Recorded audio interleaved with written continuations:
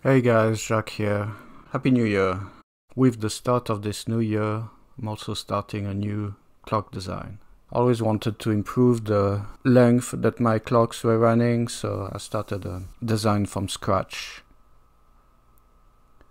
There'll be a drum up here. There's 3 chain gears to the escapement.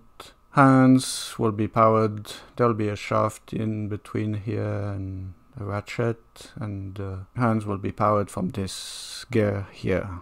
It will be the same design for the front as this Galileo clock. Power comes from this shaft to this gear, comes to the front to this gear. There's a 1-to-1 ratio here for the minutes, and then there's a 1-to-12 ratio for the hour hand. I'm exploring different options, this or this. The way it works in the assembly, I have this sketch here, and I can still move this sketch and try different combination. If I move those lines, the shafts are attached to those points with local coordinate system, and then this comes up. So I can move that sketch and place this. The frame here, it's a 200 millimeters square, so it can fit on my printer.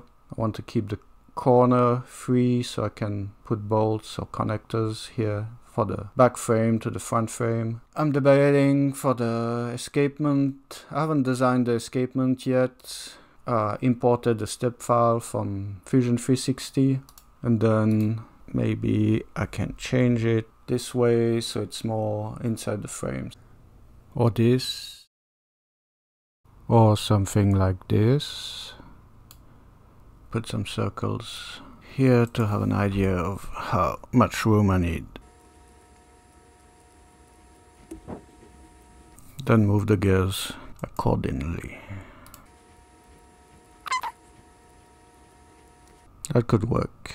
The challenge with this is this shaft here could not go from the back frame to the front frame, whereas this could have all the axes go through the whole way. Other things I'll do is I'll probably put bearings on the drum because it will carry a lot of weight, and piano wire for the other shafts to minimize friction. I've been experimenting with the animation, see if I could animate the clock. For the pendulum I found an easy way. I just have a crank that turns and a rod that moves the pendulum. Makes it fairly realistic. Pendulum and the escape wheel combination, that's much more challenging. That's the closest I've been. That would work for a Galileo escapement. Yeah, this stop and go motion with the sliding of the pallets against the escape wheel combined with the inertia of the pendulum, it's not that simple. So yes, the animation of a mechanical clock is not that easy to do.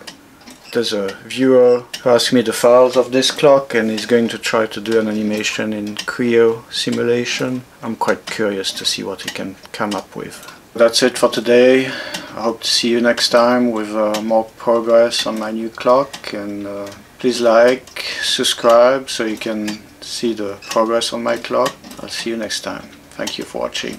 Bye.